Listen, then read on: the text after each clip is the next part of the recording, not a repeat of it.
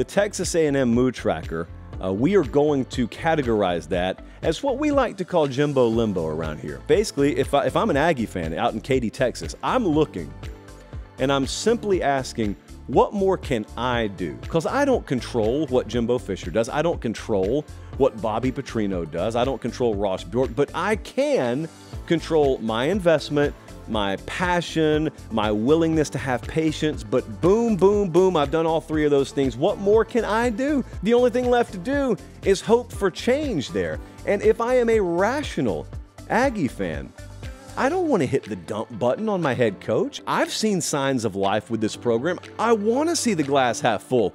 But man, after a little while, you got to give me something. I've given you everything. You got to give me something. That would be my mood.